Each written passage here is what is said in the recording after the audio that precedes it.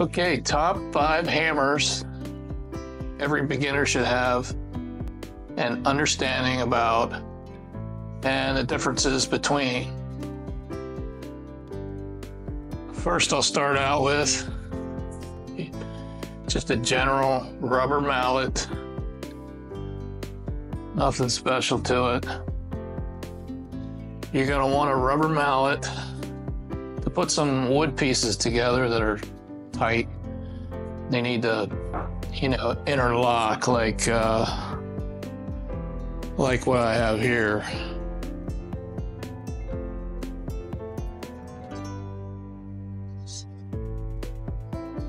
So that goes in like this. Just like, so you're going to want something that you can use to tap it together. It's not going to mar it or damage it or cause you to do extra work like sand something else out. And we just like that.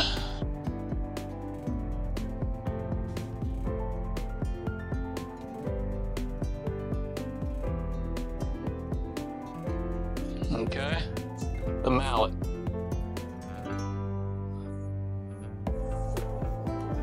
That out of the way. Next up, I call it the GP Special, general purpose hammer that you're gonna buy at the hardware store because you only have 10 bucks. That's what you're gonna get. And if you notice that, the claw is super curved.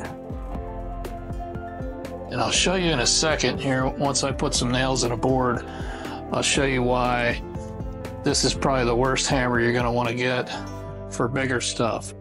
This is great for hanging a picture at your girlfriend's house, boyfriend's house, something like that, but not for framing a house, 2x4s, framing walls, or taking nails out of plywood or something like that. That's not going to work for you.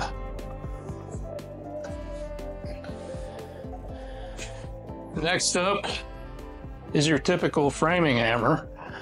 This one's 22 ounces. And if you look at the claw, let me get a good angle here.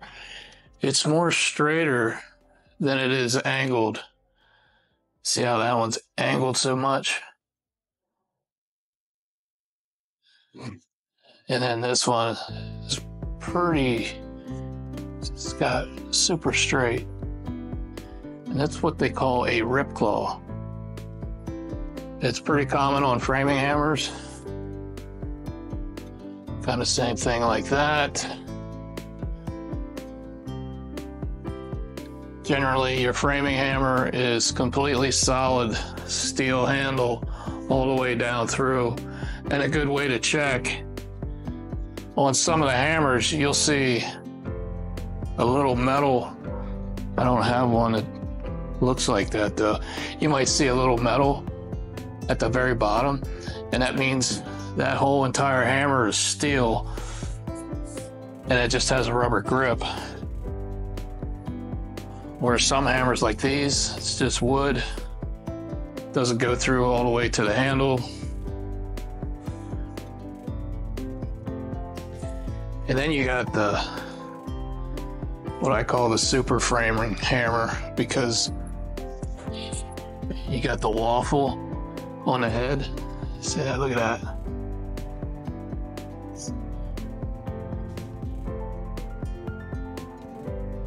That is actually designed for hitting the nails, so they actually go in straighter.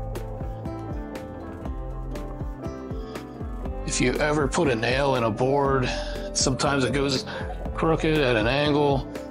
Well, with this Waffle Head, it's specifically designed to make those nails go in a lot straighter. I'm going to show you that right now. So here we got. All right.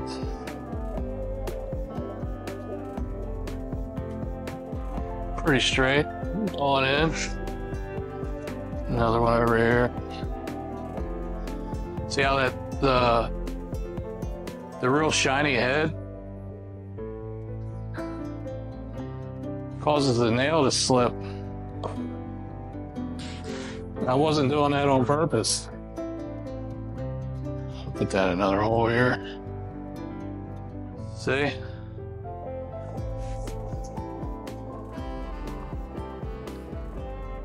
Man, what a difference. And then, like I was saying before, so you got your general purpose hammer. Man, that's gonna take a lot of force trying to get a nail out. But with one of these, you got a longer handle, more leverage. Give it a couple whacks. She's out. This one's even better, the longer handle. One little shot. See that? Definitely worth it to get one of these framing hammers. Now,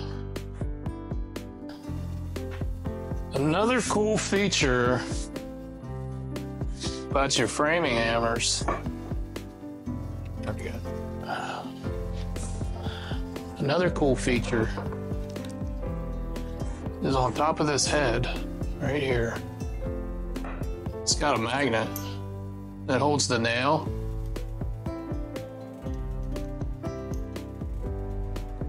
So that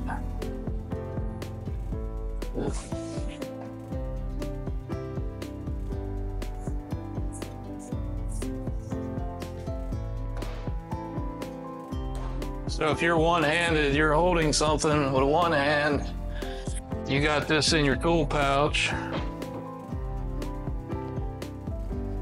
right, you can stick a nail on that. And boom. It gets it started real nice. Definitely worth the money. The last hammer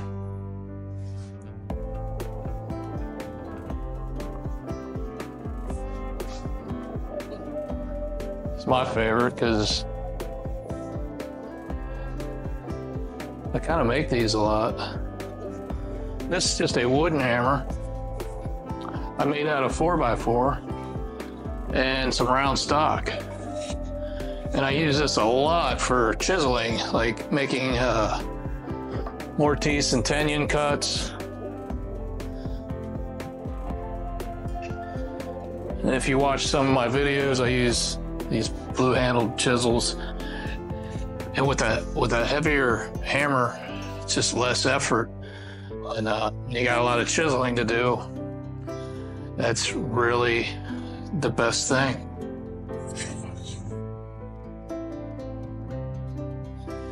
So there you have it. Your rubber mallet,